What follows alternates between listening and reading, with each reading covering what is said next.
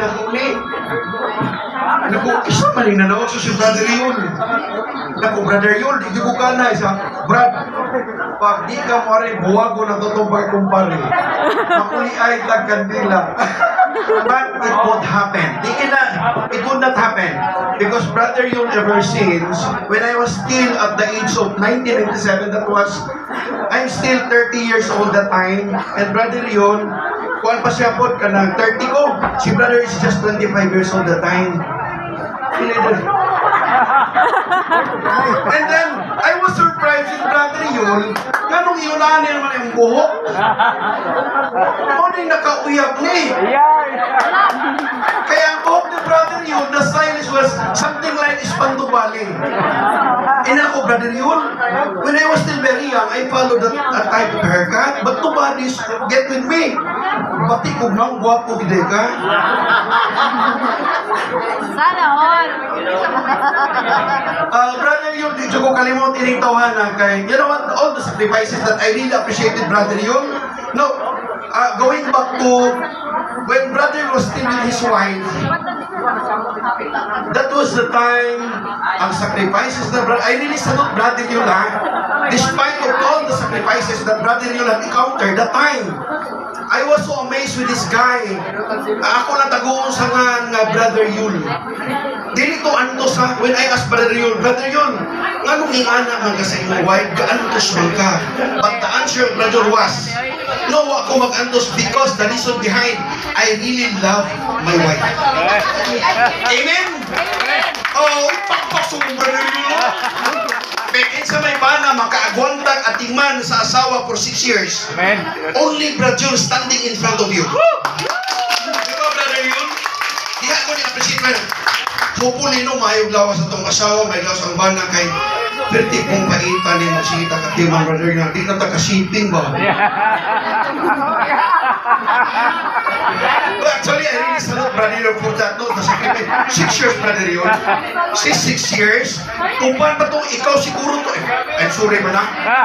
Kuya, itong ikaw, Brad, maghinto, nag-shipping live, Brad. But for Brother Yul, grabe sa mga nagyag na dihan na ko na idolay si Brother Yul for that love, not sacrifices. Amen, Brother Yul? Amen. Yung sumay kung kantahon, Brother Yul. Yes. Di na ba kumain mo kanta yun? Kung kanta lang, pwede yung mga ako. Sige, mo kanta lang ko, Brother Yul, one friend. One friend, Jen.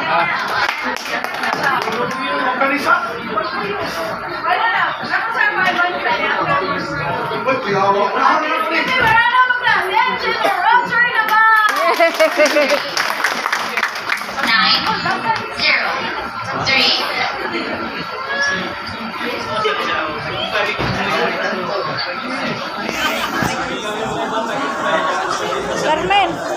Hey, Carmen. Ano yun? Pasensya na, hindi ko lang nagtingok. Ngayon, pag idan na, idan. Sige, ako yun si Haji.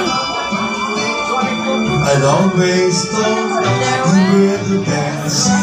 I guess I'm always Best right. friend Papa. I've always felt that we were blessed. Did I make it still? Sometimes we check my heart. It's always so true. If I had only one friend I'd love to be with you. Sometimes the world was on our side. Sometimes it was unfair. Sometimes it gave a helping hand. Sometimes we didn't care. So when we were together, we made the dream come true. Siya mo tabang na I had only one friend that I wanted Diyang asawa. you. Butan kayo. One who understands, knows me inside there. Cells begin together, dreams we had in there. Nalipay ko kay kompleto. And I just want someone to tell it true. If I had only one friend left, I wanted to be you. Yay!